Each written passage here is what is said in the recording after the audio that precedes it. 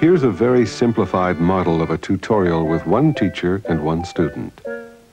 The teacher takes a chunk of subject matter, whether it be math or history or physics or whatever, breaks it up into small, easily digestible items of information, arranges these items in a logical sequence, and then feeds the first one into the mind of his pupil.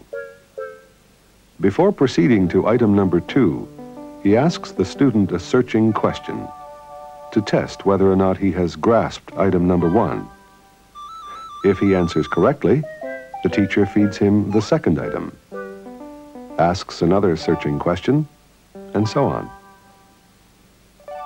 But if the student answers incorrectly, the teacher feeds him the first item again, perhaps presenting it from another angle this time, or breaking it down into even tinier units.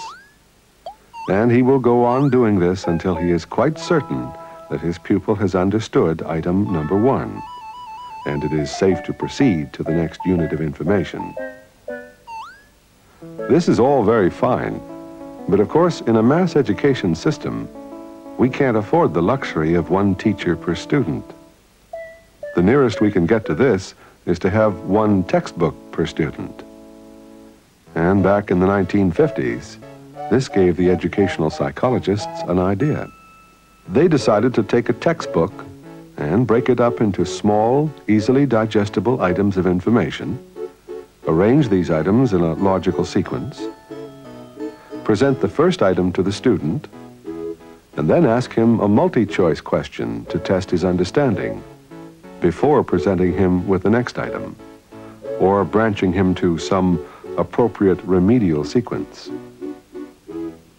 Programmed instruction was born, a first attempt at an automated tutorial. But the program textbook was awkward to use and involved a lot of page turning.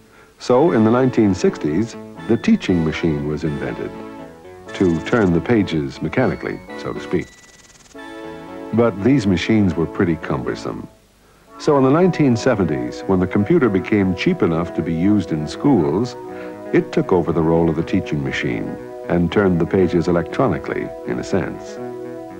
And that is how programmed instruction graduated from the programmed text to the teaching machine to the computer.